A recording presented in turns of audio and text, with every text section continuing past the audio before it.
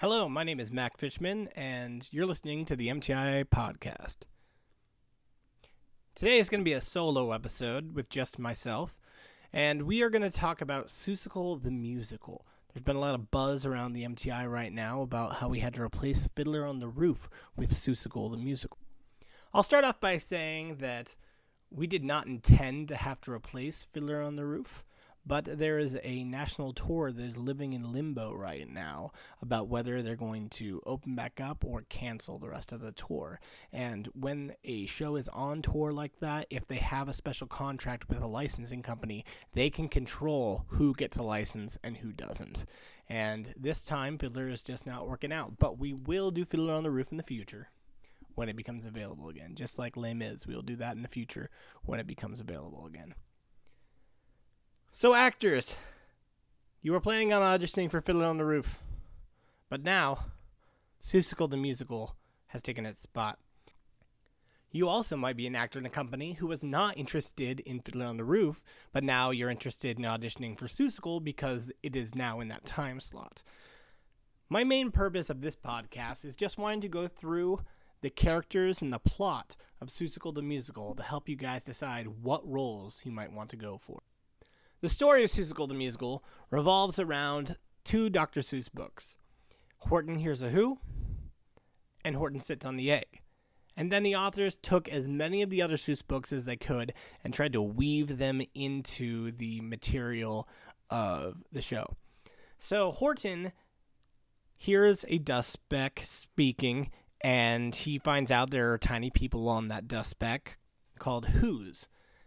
And he puts the Whos on a clover and carries it around. And if you're familiar with Horton Hears a Who, you know that the other jungle animals treat him very poorly because of this.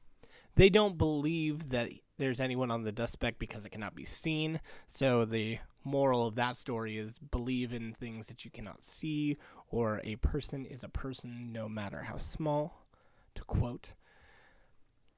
So Horton ends up finding Maisie LeBird sitting on an egg, and she kind of tricks him into sitting on the egg for her, and she flies away for quite some time. And that's the central story of Seussical the musical.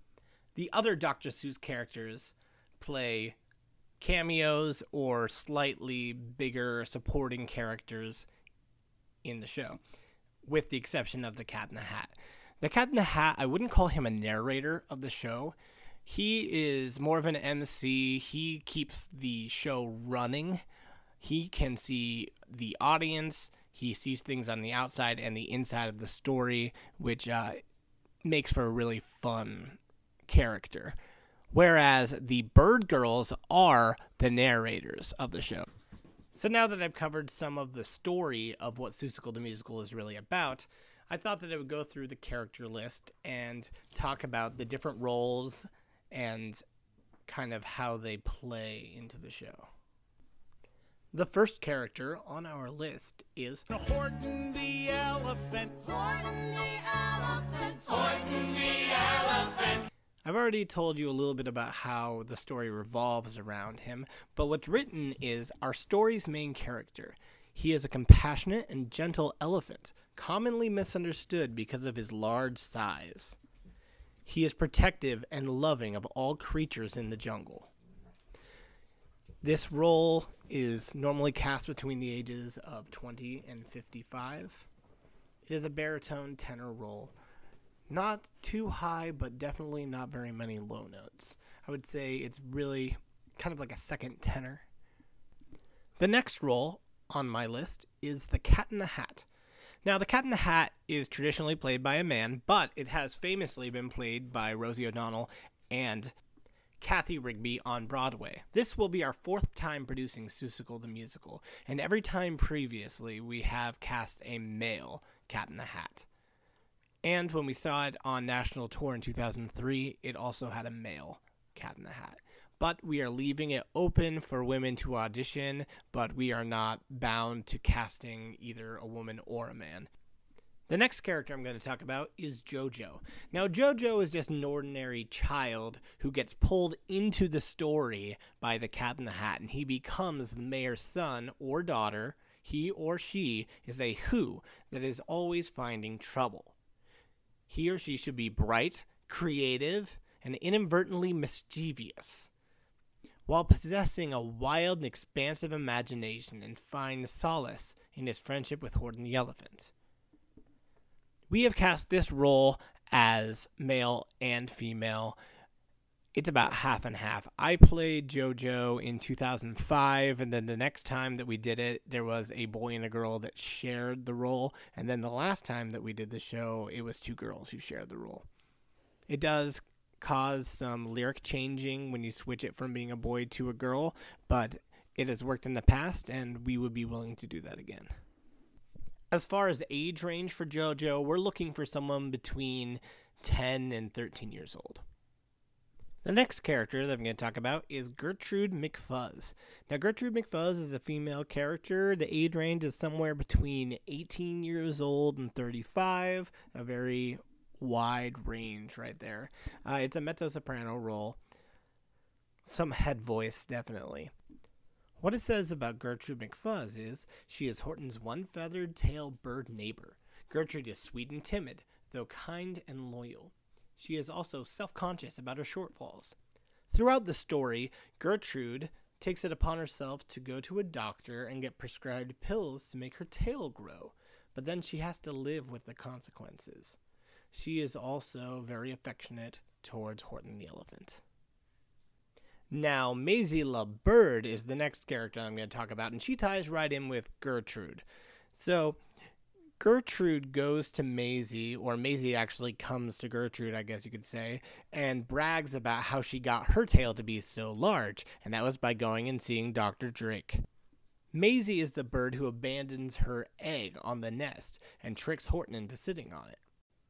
Maisie is described as the most beautiful bird in all of the jungle, obvious to her self-centered ways. She relies on her talent of manipulation and intoxicating beauty to navigate her way through life. So this is obviously a female role.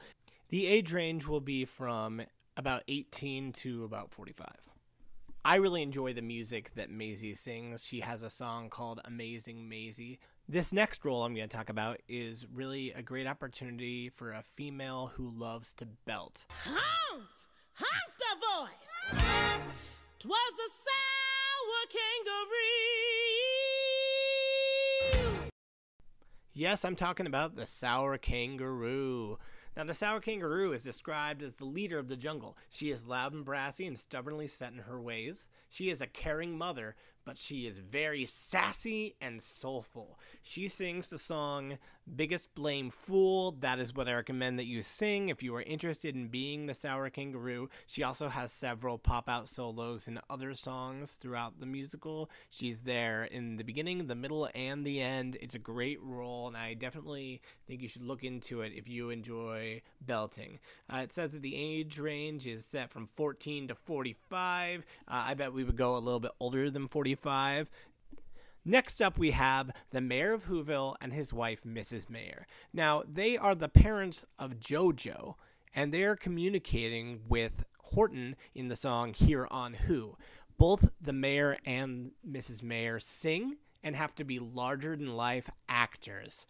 They are on the clover, on the dust speck, communicating to Horton about how small their world is, but it takes a giant movement and great actors. Also, the mayor and Mrs. Mayor have to be able to sing in harmony with each other. We are looking for people who have experience in singing harmonies. The age range for the mayor and Mrs. Mayor are 25 years old and older.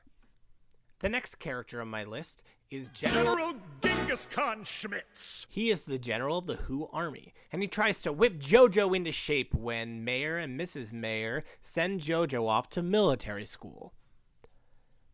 This character is based off of the book The Butter Battle. We are looking for an over-the-top male actor with a deep voice.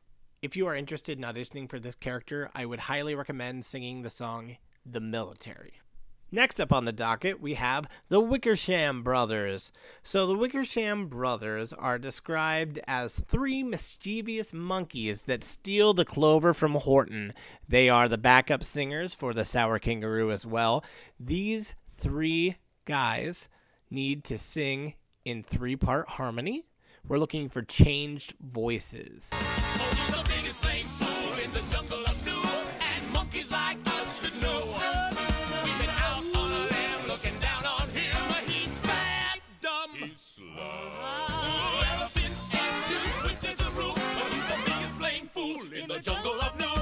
Up next, we have the Bird Girls. The Bird Girls are described as a Greek chorus who are Maisie's friends. They act as the narrators when the Cat in the Hat is not around. So they do a lot of the storytelling, but they do it while singing in 3-part harmony. I'm going to give an example of that.